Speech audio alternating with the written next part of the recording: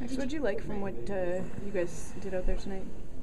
I don't know. I think we just got more comfortable playing with each other. I think sometimes a new line has to learn from their mistakes, and I think we've gotten better every day. And it's almost like testing the waters, seeing where each other go in different situations. And we've done a good job so far of getting better every day, and hopefully we can build off that.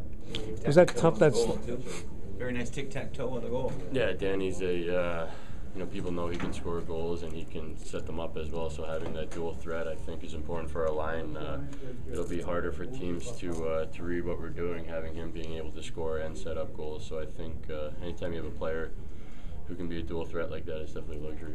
You got rocked though right before that goal. Were you still a little dazed? No, I don't know. I've never seen a penalty killer come all the way across the ice on a loose puck like that. But I guess maybe that's the way teams are killing penalties now. But I had no idea someone would be there. But no, it didn't hurt or anything. It's easier to get up when you see the puck coming back the other way. Right? Yes, and someone made a pretty bad change there, and that kind of sent us in.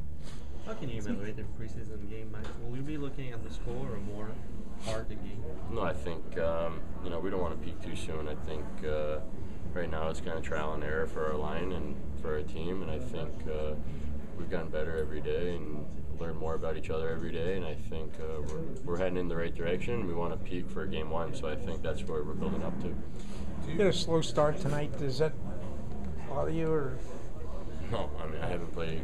Well, I'm just talking about the team generally. 12 minutes without a shot.